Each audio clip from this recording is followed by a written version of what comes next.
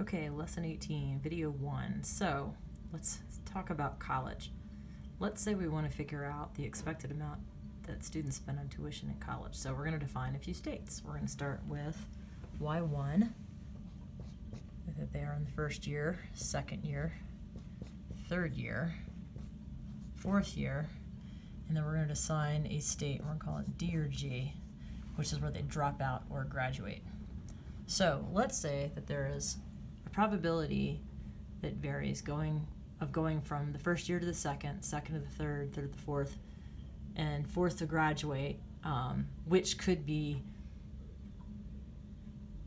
dependent on whether or not they drop out.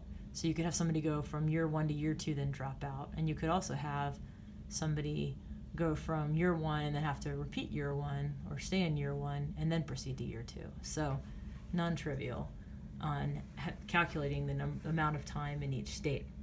And let's say we know the tuition for each year, if we could figure out the long-term expected time to be spent in each of those years, we could come up with an expected tuition cost, even though dropping out or graduating is absorbing. Because let's face it, nobody gets to stay in college forever unless you're a professor, and that's another story. So with that in mind, there are definitely situations where we want to model a process that has absorbing states, only looking at the transition state. So let's talk about P being our one-step transition matrix.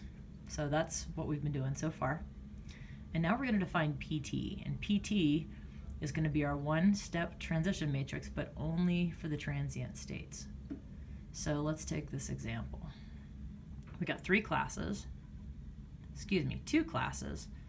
4 states, 0 and 1, which is transient, right? Because these guys can go back and forth between each other, but once it gets on to state 2, then you're going to stay here in the state 2, state 3 loop indefinitely. So here's our transition matrix. So you got zeros down here because you can't go from 2 and 3 into 1 and 2. And up here there's a possibility that you go to 2 and 3 from 1 and 2. So we're going to define our PT matrix as it's just the rows and columns that have to do with the transient states. So we've effectively stripped out everything having to do with the absorbing states, and we're just left with 0.5, 0.5, 0.3, 0.6, which is what we use for our transition matrix. Okay, so now we're going to define Sij. So Sij is the expected number of time periods that you're going to spend in J, given your system started in state I, when we're talking about transient states I and J. So in your system, you have a set of transient states. If you start in state I, which is one of your transient states, what's the expected number of periods that you're going to spend there, but that you're going to spend in state J?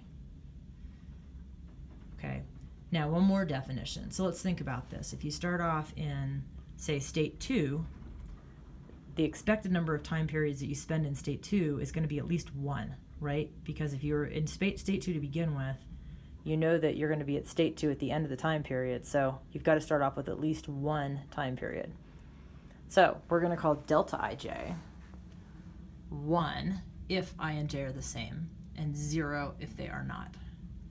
This accounts for starting in state j. So like I said, you automatically score yourself 1 time step expected in that state, in state j, if you also started in that same state. Okay, so delta ij is 1 if I and j are the same, 0 if I is not j. Make a special note of that. All right, now given Sij and delta ij, now we're going to define this equation. So we're going to say Sij, so the expected number of time periods we spend in state j, given that we started in I, is going to be delta ij, so that's kind of our magic 1 for if I and j are the same, that's the same state, plus the sum over the transient states only of the probability of going from starting state I to intermediate state k, times the expected number of time period spent in state J, given that you start in state K.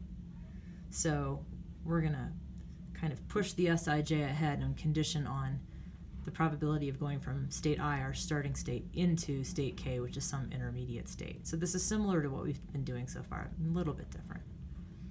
Okay, so let's take this equation, define in English a little bit better. This is the sum part of this is the sum of the expected number of the transitions to state J, otherwise known as the sum product of the probability of going from I to K, which where K is some intermediate state, times the expected number of time periods going to from K, or spent in J, given that you started in K.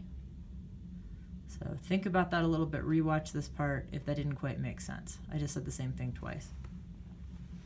Here's an example. You can think of it this way. So let's say I and all of the K's and J are all transient, and I start in state I. To calculate my equation, first of all, I'm going to add 1. That's my delta ij if I and j are the same. So if I started over here. And then I'm going to look at the probability of going into any one of my intermediate possible states, which also could be I, by the way, if it can go back to itself, times the expected number of time periods I spend in state j, given that I start in state k. So I kind of score a point here, but I'm conditioning on the probability of getting here. So watch this video again if you need to, and next we'll go on to the matrix math.